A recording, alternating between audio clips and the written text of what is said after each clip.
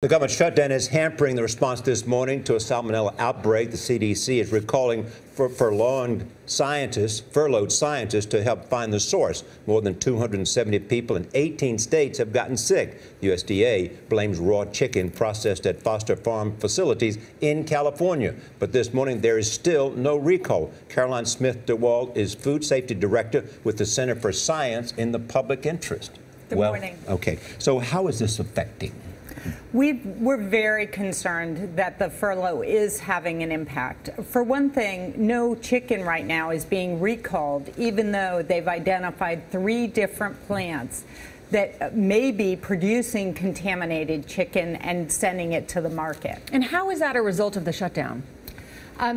When an outbreak occurs, the states start the investigation, but the outbreak is actually analyzed and really categorized by the CDC. They then need to go to FDA and USDA to identify the food source.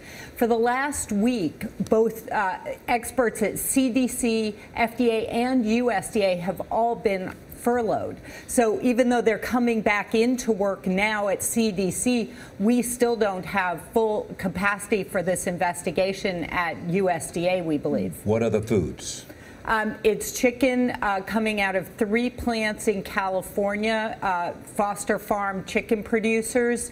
USDA told us yesterday they're not quite sure whether, what type of product it is or what the labels are. But again, this is unusual. By this point, we often have a recall in place.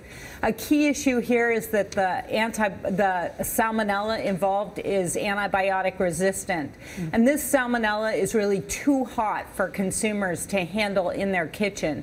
We would really recommend that if you have Foster Farms and you have any question, you might want to bring it back for a refund. All right. Thank you for that, Caroline Smith DeWaal. Thank you.